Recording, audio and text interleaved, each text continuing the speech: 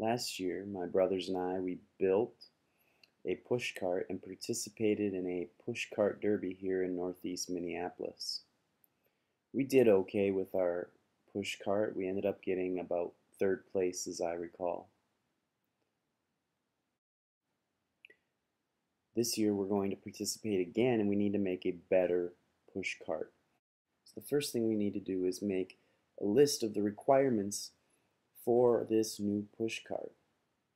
Some of them are required by the competition and some are required by ourselves to improve on last year's pushcart. Then we needed to do a little bit of research to see how we could make it better and faster. So I went on the internet, researched pushcarts, got some ideas from plans, and then we started working on designs. We really need to be able to draw out what the pushcart looks like so that we can communicate with each other, so that I can share my ideas with my brothers.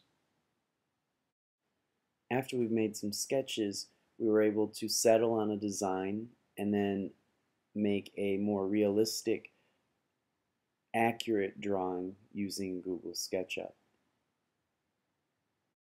Nice thing about SketchUp is it has a 3D warehouse where I was able to download an existing model of a bicycle and use that in my design.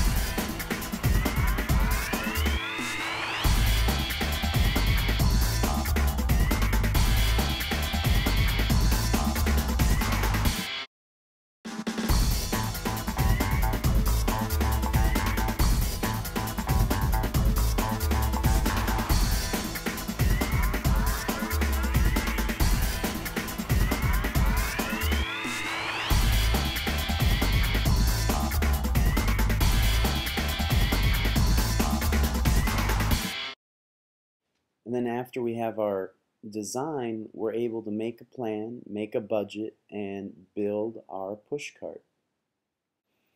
We were able to come in under budget because we recycled a lot of materials and got free stuff from Craigslist, like these bikes.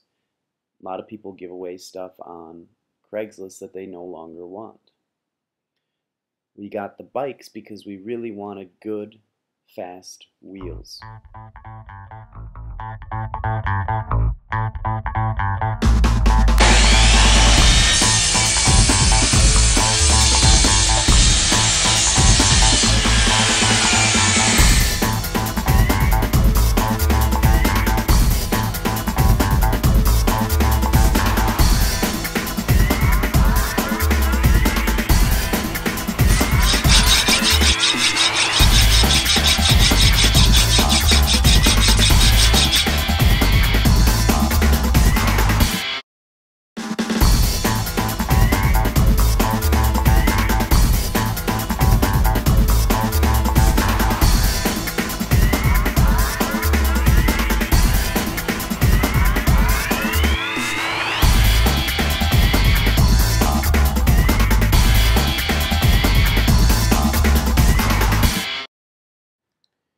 Well, we met all our requirements and came in under budget, so the last step is to communicate our success, and we went and we did really well at the pushcart derby.